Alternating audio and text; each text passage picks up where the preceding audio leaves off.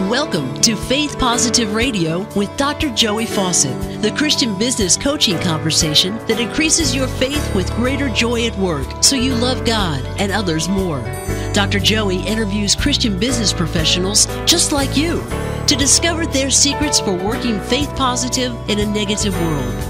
Welcome to Faith Positive Radio with Dr. Joey Fawcett. Hey, Faith Positive Nation. So when I started this coaching business that I own now, and just blessed to work with people all around the world through, we sat down. Actually, we have family meetings when our girls were here. We'd either have them around our round kitchen table, or we'd go sit on our bed. Well, this one was a little more intimate because I had a big announcement to make, so we sat on the bed, right?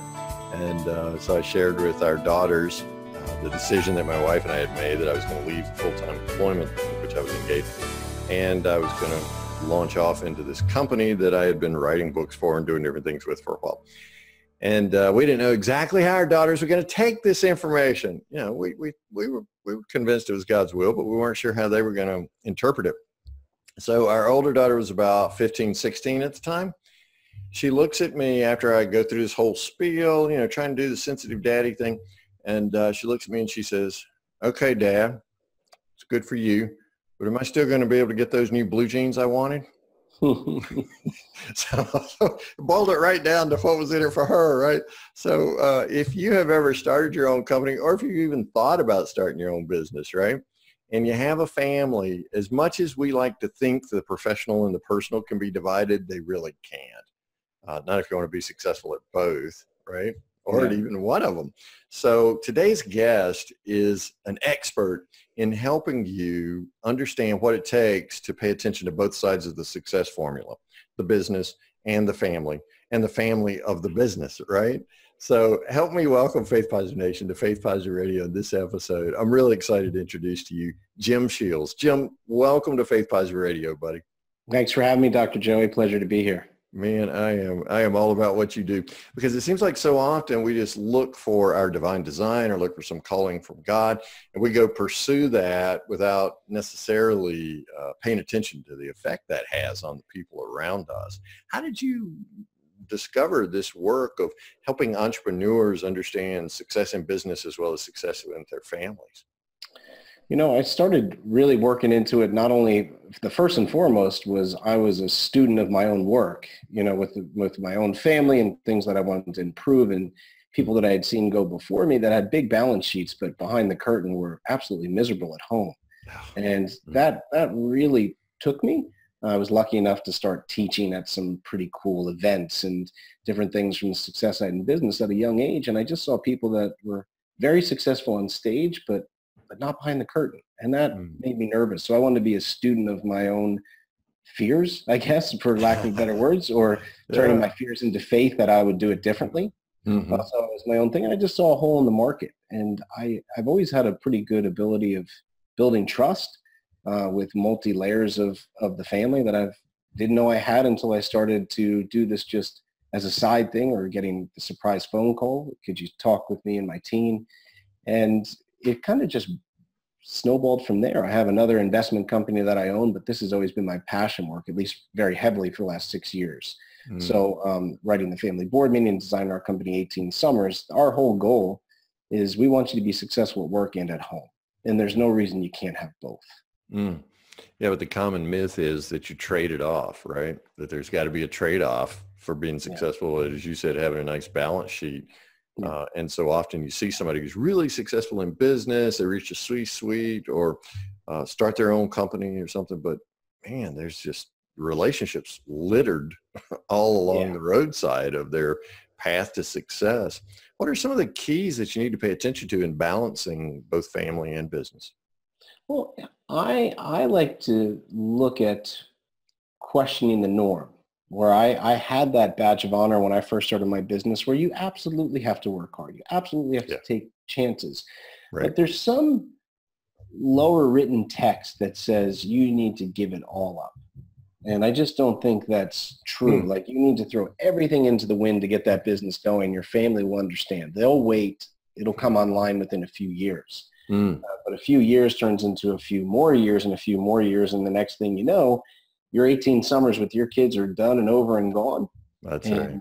And that's just not something that I wanted to see. So right or wrong, all the entrepreneurs you work with out there and have a strong faith, Sure. I look at my wife and my children as my most valued clients and investors in my business. So I'm an entrepreneur. I'm wired like one. Yeah, I have faith, but it's also I want to view them as that. And would I ever cancel a meeting with my biggest client for my business? No, I wouldn't do that. Do I schedule things with them? Yes. So I really just started to look at two things: keeping them in priority before everyone else. I didn't care how big the other client or investor or this person in my business was. They were the most important part of my business, whether they weren't even actually working there or not. And I had a mentor of mine talk about rhythms. Yes. And I like the word rhythms. I do too. The word habit, rhythm has some musical elements, some soul to it. There's some soul to it. That's right. Yeah, you choose it. Uh-huh. Habits, you can have a bad drinking habit. You can have a bad smoking habit. You can have a habit of never showing up on time, a habit of yelling in public. I don't know, but it sounds forced upon you or something that you don't actually want. Right. So I always try to set rhythms around family life. And I found that if people would just set a few rhythms in their life, and of course, a lot of your listeners are thinking, oh, well, church on Sunday. That's a great start. But if you really want to develop those relationships, a lot of things happen on those other 6 days every week. And what I've tried to help is identifying for myself what rhythms work, what ones can we actually stick to, what ones can we see results from, and how do we simply integrate them into our busy life so that as we run up that business mountain, we don't leave our family behind. We don't feel like a stranger. We don't feel guilty and depressed like we're living on the surface with them. And that's what our business is all about, setting powerful rhythms and sharing certain lessons that will bring them closer together. Yeah, because what if you get to the top of the mountain and you're by yourself? And even worse, or you're there with them. But if you really had to be honest, they view you as a stranger. You're almost like an ATM machine or a part-time disciplinarian. And these are things that I've heard. And, obviously the Bible talks about protecting your family and providing for them. And that becomes a big badge of honor for all of us entrepreneurs. I want to provide for my family. I want to protect them. But there's the L word too that we forget. And you got to love them. Just simply love them. And that's something that's been a big lesson for me over the last few years is love them first, then provide and protect. And sometimes us men used to think, no, the badge of honor says provide, protect, love. But if we start with those other two, we can be a little more hardened. We can be a little over serious on certain things. I just found that order is real important. All three of them are virtues. All three of them are things that, that scripture talks about. But I think that's the order it has to be. And I try to help people remember that. Because if you have that loving relationship with them, Jim, right, then you're protecting them. Yeah. And you're also providing the most important asset they'll ever have. And when it comes time for new blue jeans, they'll understand, right? Yeah, there you go. There you go. So what are some of these best practices you've observed in terms of getting the love, protect, provide equation in the right order? Yeah, well, in my book, The Family Board Meeting, I identified a simple rhythm that I do with each of my children. And that's just like, if you look at big companies, they have a board meeting every 90 days with their company. And it's used to reunite the team, look ahead to the next 90 days. A lot of entrepreneurial companies use them. Old, boring IBM style companies used them as well, and they weren't quite as engaging. But what I started to do about 8 years ago now, was I started to have board meetings with each one of my children, where every 90 days I had a quote unquote board meeting, an important meeting with each of my children. And it was real simple. And I did it and I saw great results. And at first I didn't share it because I thought, oh, this is silly. I'm not going to tell anyone. But it took on and helped a lot of relationships, besides just my own. So every 90 days, Dr. Joey, I'm one-on-one without electronics, doing a fun activity of their choice and spending time talking for at least 4 hours or more. And these sound so simple, but sometimes it's the most simple that's the most profound. Yes. Because a lot of people of us, I know before we were talking, I came from a family of 5. Your wife came from a family of 6. There is something magic that can combine in those things. Mm-hmm. When you actually schedule the time, and then you make the commitment that you're going to be one-on-one. One-on-one is one of the most powerful, simple shortcuts to better connection with each one of your family members. You got to separate the parts to strengthen the whole. And this one-on-one time is key. Turning off the phones and electronics, I go into in the book of what's happening in today's society of the actual disconnect it's causing. Yes. And then letting them choose the day. You want buy-in from a teenager, let them design the day. Yeah. You go along and save time then to talk. So that's my simplest definition of it. You could probably put it on the back of a napkin. Yeah. That's okay. I love simple yet profound. That's awesome. So every 90 days, I have an important meeting with each one of my kids. And those are pillars and memories in our relationship. And looking back on them, the breakthroughs and the conversations I've had on a deeper level never would have happened if we didn't have these days set every quarter together. And then I'd say the other rhythm that we really start with is my wife and I. We do date night with a question every Wednesday night. Date night with a question? Yeah. Oh, without question? Date night with a question. No, with a question. With a question. Not without question. So we do it without question, but with a question. So okay, tell me more. Yeah, well, again, simple is profound.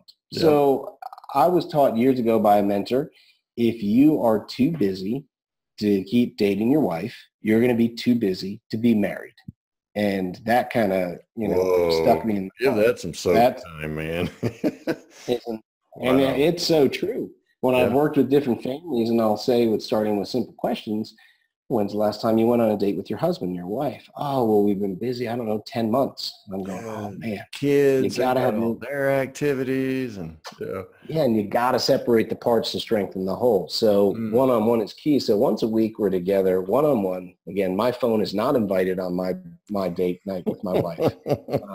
It's just, you take that one text or email, you've shown that's more important, and you're not really fully there.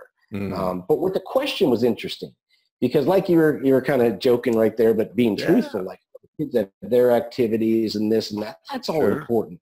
But you don't want, when you have this beautiful one-on-one time with the person you love probably most in the world, you don't want to be saying, well, how was soccer practice today? The weather was kind of cold, wasn't it? The thunderstorms I was just telling you about. And so what we you want to dig a little deeper, Jim? You don't want to keep it shallow? Yeah. I always joke when I speak on stage, like, if with my closest relationships for the next 50, 60 years, we're just going to talk about the weather, oh, man, you might have to shoot me now. We just, none of us really want that. I can pick up my phone and look at the Weather Channel app. I don't need a conversation with somebody I love, right? No, and sometimes there's that awkwardness, and it's how do you, even though you're in love, you're redating every week. So what my wife and I try to do is we take one or two questions a week that I think are going to get us below the surface. They're going to open up more conversation. And that has been so key. It sounds so simple, but date night's one thing, but you can go to date night. I've seen it. You've seen it. They're out. They're on their phone. They're not really talking. Yeah. And then it just might be complete surface talk because they're feeling rushed. They're feeling uncomfortable. There's things that might want to be said. So we found questions can be a great leeway. And they could be something as light. Sure. And people say, do you have your list? We haven't published a list yet because, to be honest, we pretty much just made up our own or scoured the internet. Look up, you can Google it, and Yeah, Jim, but there are a lot of dudes out there who are listening or watching this right now. Man, I need a question. Jim, help me. Yeah. Well, let's start with one that is really a highlight. So we did a 5-week RV adventure this summer, all the way from Florida up to Nova Scotia. It was phenomenal. Wow. And this was weeks ago, but one of our questions was, what were the highlights of the adventure with the family and why? And just hearing that and replaying some of the magic moments and the why brings into conversations the things we want to do more of and things that we didn't even realize they appreciated so much. And it gets you below the surface. It really concretes the memory, and it wants you to build the next one and better ways to build the next one and things to do more of and maybe things to do less of. So that's one. I know a tough one that I always give example of. Name a time that you felt I didn't show up for you and how it made you feel? Ooh. It's a tough one. Man, so you can't go into this with your dukes up. You got to come in with your guard down, ready to learn, right? With your guard down, yeah. And so that's just one, name a time that I didn't show up for you and why you felt that way and how it made you feel. And well, if you'll listen to that, if you'll hear what's said, there can be some real power there. So they can be anything from highlights. Where are the next 3 places that you would love to visit on our own, just the 2 of us on short adventures? What's something that you wish you had learned as a kid and you feel your life would have been better if you had? These are just ways to get to, I want to keep getting to know my girl as much as I can for as many years as I can. And when you find questions that you normally wouldn't ask, like, how's the weather? How was your day? Oh, yeah, could you please name the time that I wasn't there for you and how it made you feel and why you felt that way?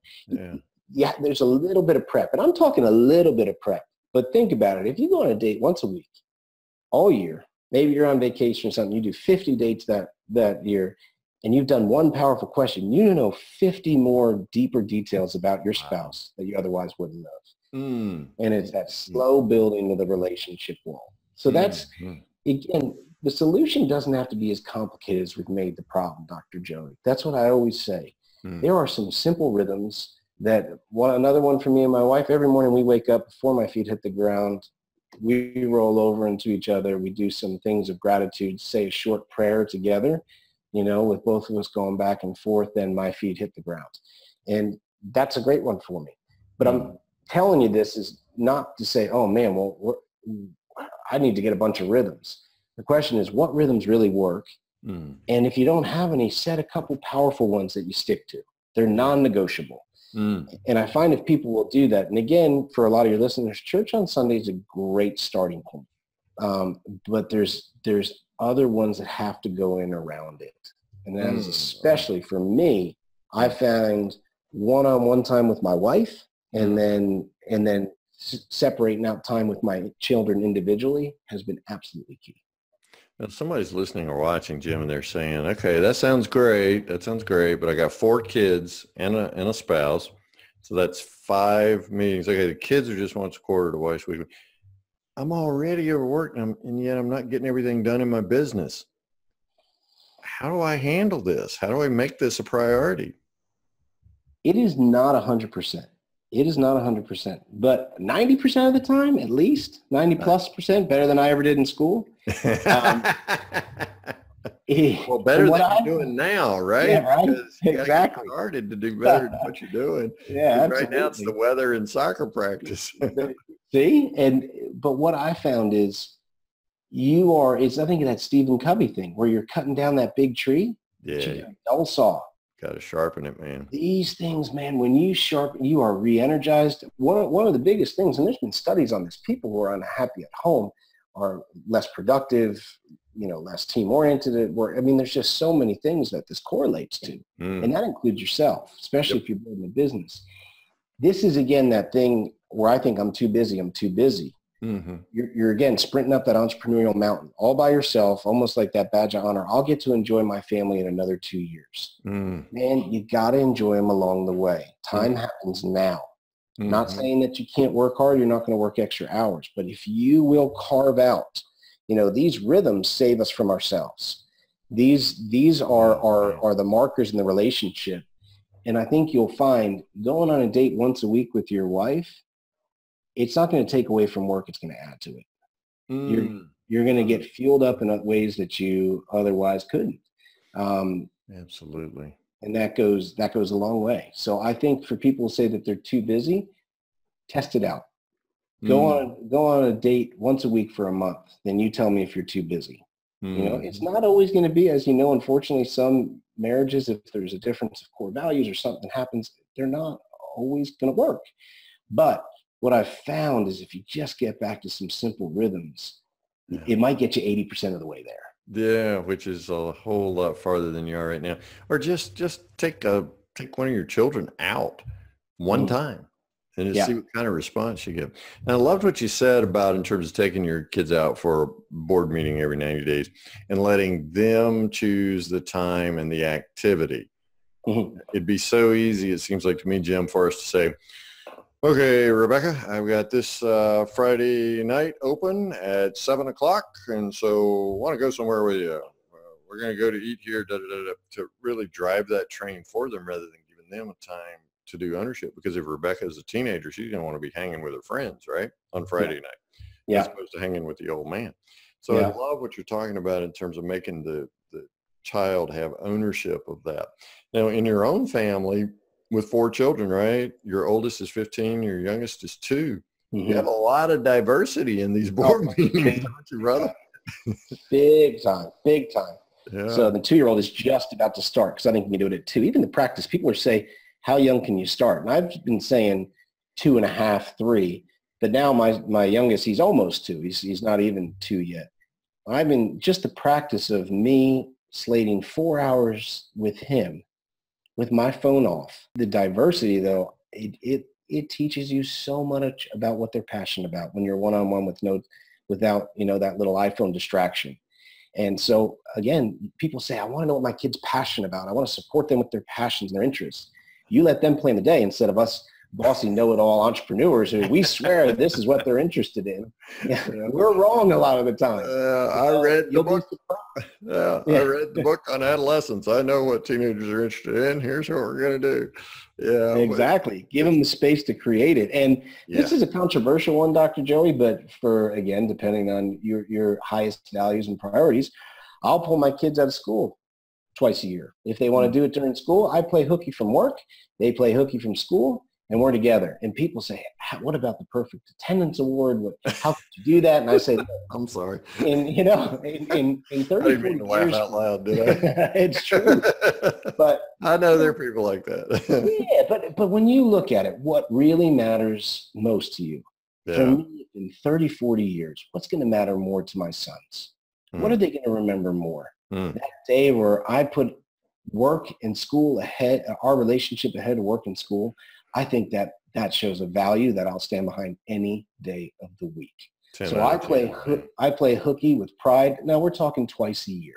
I'm not saying once a week, because there's some in the summertime. There might be one on a Saturday, but twice a year, man, it is a magic feeling where my phone is not invited with us for the day. We're doing something they want to do. It's just the 2 of us. There are so many people, Dr. Joey, I've talked to entrepreneurs like ourselves that I work with. They look back, their mother or father, usually their father, because that was the busy one out of the house. He said, I didn't have a single day like that with my dad ever. And I would give 6 figures easily, if not more, to get it back. Yeah. So that's what I'm saying. Let them plan the day. Again, you can't say, well, I like football, so we're going to, where are you a Dallas fan, a Cowboys fan, probably Probably not. I would imagine. No? Probably not. No. Let's talk college football. The NC State Wolfpack. Okay, the Wolfpack. Yeah. Well, there we go right here, buddy. There we go. Wolfpack fan. So you're a Wolfpack, but if you said to your daughters, okay, well, we're going to a Wolfpack game, and then at the end of the day you say, well, isn't that great? We bonded. And they're like, Dad, I don't like the Wolfpack. I don't like the Wolfpack. I've got a daughter like that. She likes the Target. I'm not quite sure she's really my daughter, but no, but even as they grow up, a lot of the entrepreneurs I've started to work with, and again, this strategy has become pretty popular over the last 5 years, especially in different entrepreneur groups I speak with. People say, my kid's 18, 19, 20, 21, 25. So you're not going to be able to meet once a quarter. But let me tell you what they're doing once a year.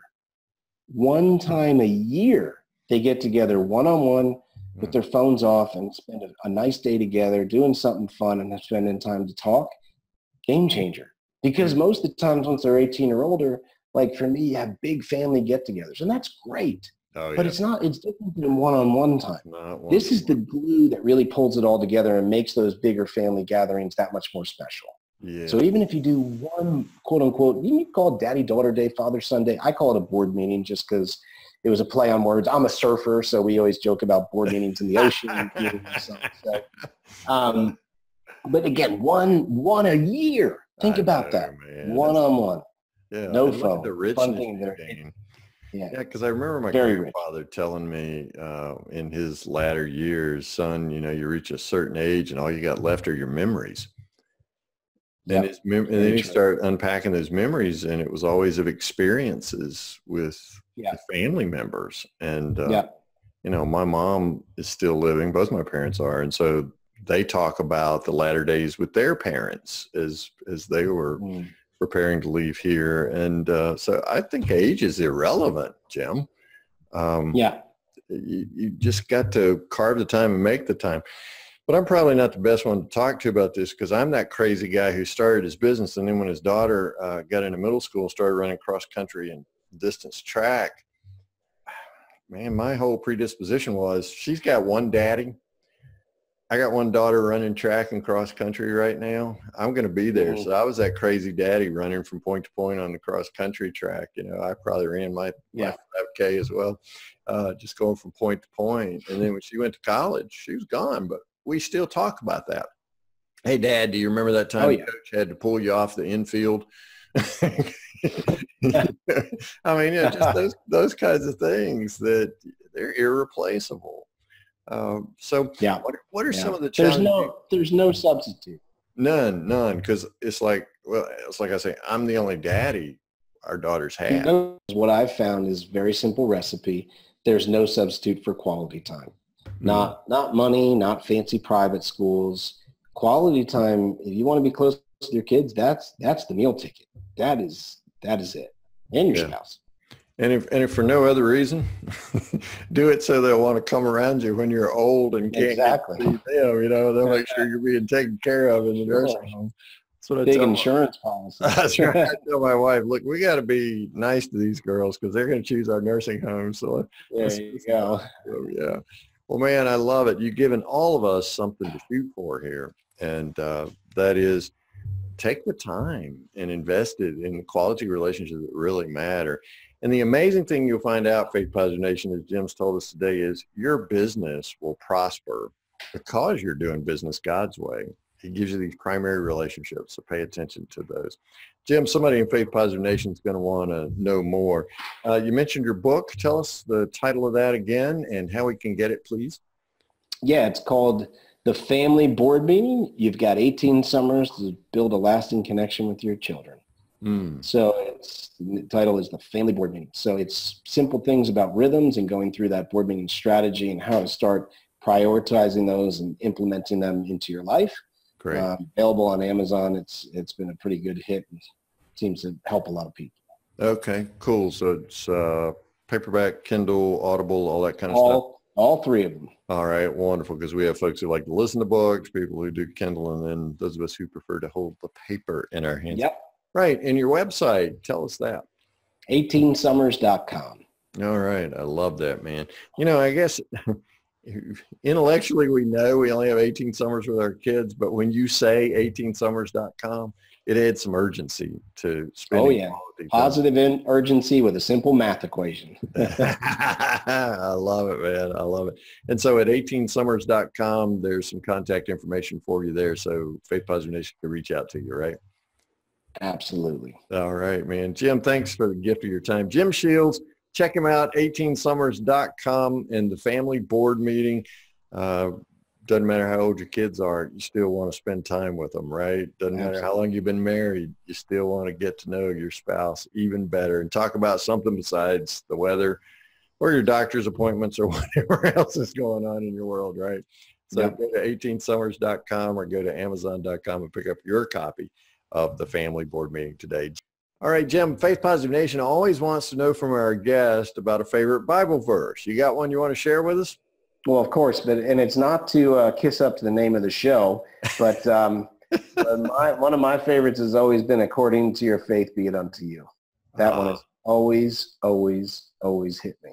And then, of course, love is patient, love is kind is one that has always hit me as well. But I think according to your faith be it unto you is the one that definitely sticks out most for me.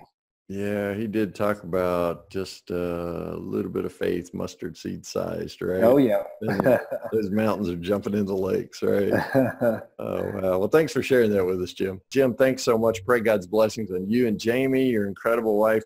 and those 4 amazing sons. We thank you for your gift to Faith Positive Nation today. Thanks, Dr. Joey. Good to be here. Thanks for listening to Faith Positive Radio, the Christian business coaching conversation that increases your faith with greater joy at work so you love God and others more.